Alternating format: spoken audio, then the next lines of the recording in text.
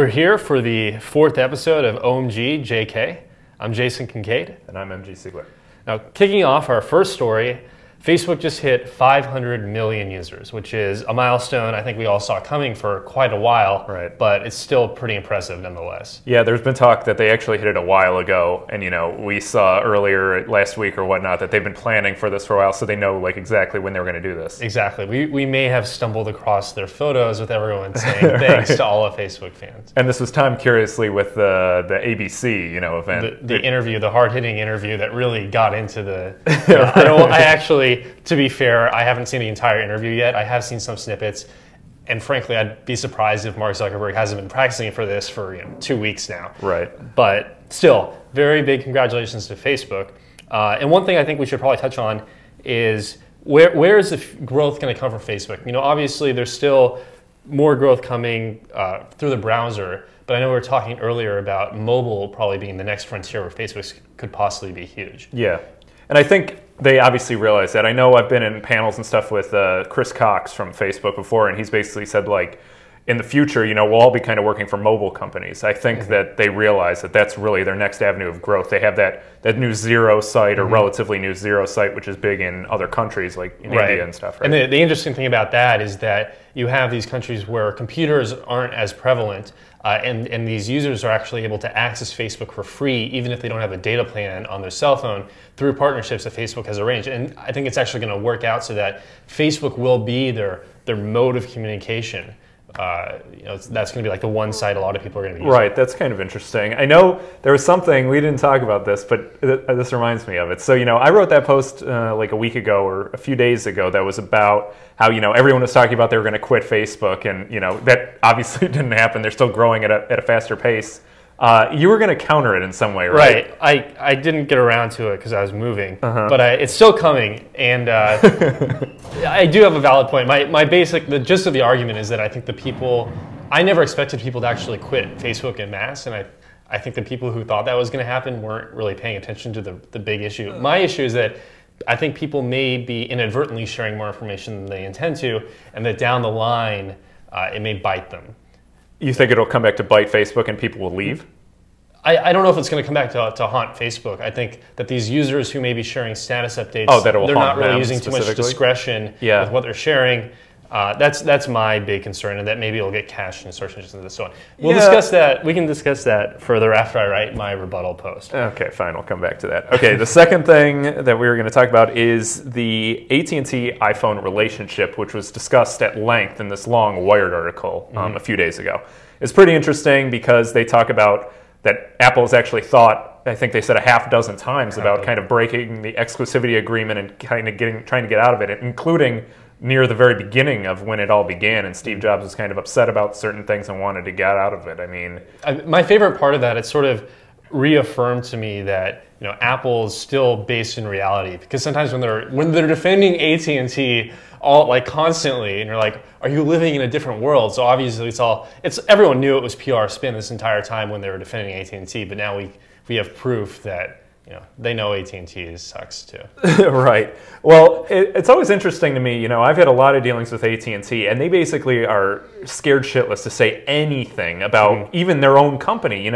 There was Steve Jobs came out and said the thing about how, well, it takes 3 years, for them to get new cell towers approved in San Francisco or whatnot. AT&T has never said anything like that. They're just like, well, we're constantly working on it and trying to improve. I mean, if they would just give specifics like that, I think that would help a lot of people, but they're so terrified of Apple. And that they're just, everything is super vague. Even, I remember back when the Google Voice stuff happened a year ago. Right, they wouldn't Apple blocked it. It took like days of just getting attacked before they're like, no, we didn't do it. Talk to Apple. And of course, Apple wouldn't really talk to anyone. Right. But yeah, I think you're right. I think AT&T would do well to actually, make its moves, like tell the audience how they're trying to improve network reception. Right. Well, yeah, I mean, it would help somewhat, but the fact of the matter is that if they can't fix the thing, it's just, it just sucks. It really, really sucks here. I can't make a call anywhere. But still, if I had a little progress bar I could watch saying like time until San Francisco is not so terrible, right.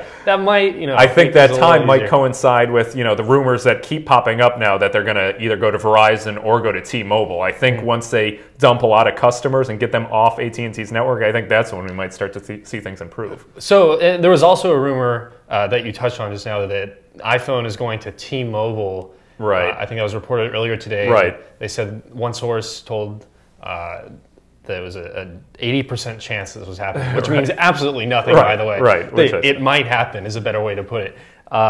So do you think that would really have an impact on the iPhone, or do you think Verizon is the only thing that would really put a big dent in it? I mean, I think that would help significantly. I think it will help Apple, obviously, because they're facing this onslaught from Android, because they're on all the different carriers now, and people have so much choice, and this idea of choice, and that's really, they're doing a good job. Idea of choice. They're doing a good job hammering that idea home, but doesn't that just all go away as soon as the iPhone goes on to at least a second carrier? Ideally, all the carriers in the U.S., that would be better, but does that kind of blunt what Android's been doing?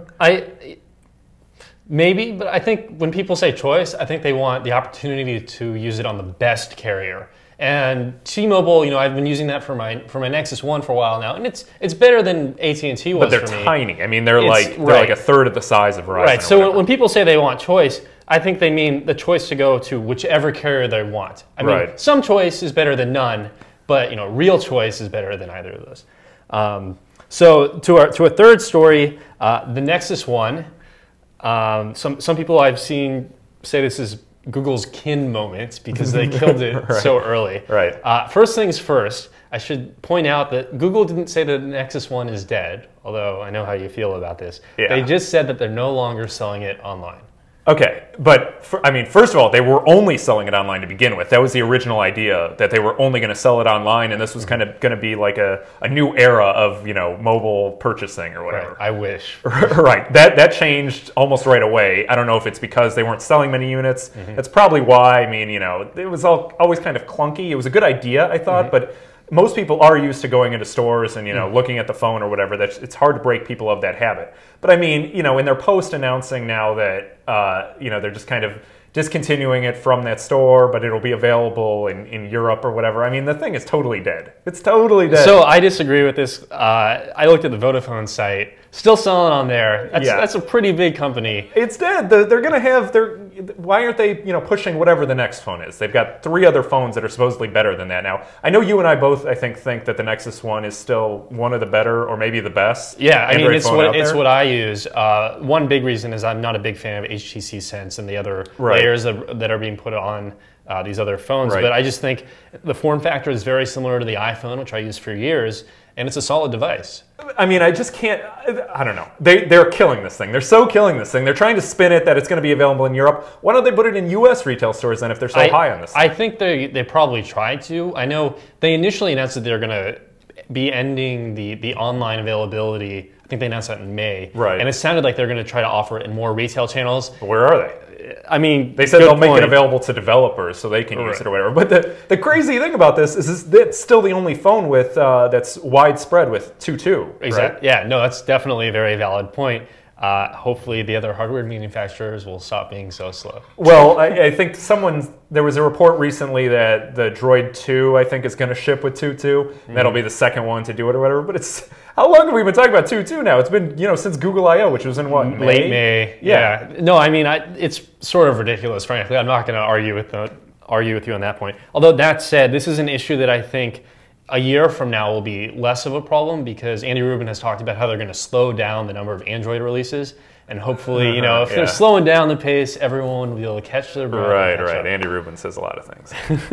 Okay, moving on to the Google algorithm ranking. So there's been a few things. There was a Financial Times report first, and then the bigger story, I think, was the New York Times op-ed piece, which was talking about basically should Google's algorithm be regulated by the government because Google has so much power right now. They've 70% whatever search market share, and they're driving so much traffic to all these different sites, and they're in complete control of it. Should the government step in? Right. And my favorite part of that article is that it said that the government should consider regulation, but it came with a lot of caveats. Like right. Google can't disclose all of its algorithm. And I was thinking in my head, so how exactly are you going to ensure, accuracy and fairness without looking at the algorithm? It didn't really make a whole lot of sense. Can you see the government trying to get into something as complicated as doing a search algorithm? And having a vote every time they decide whether right. or not? Right. That's one way for sure to let Bing win. I mean, exactly. Nothing's ever going to change. And I think, in retaliation to that post, Danny Sullivan wrote a fantastic satire piece,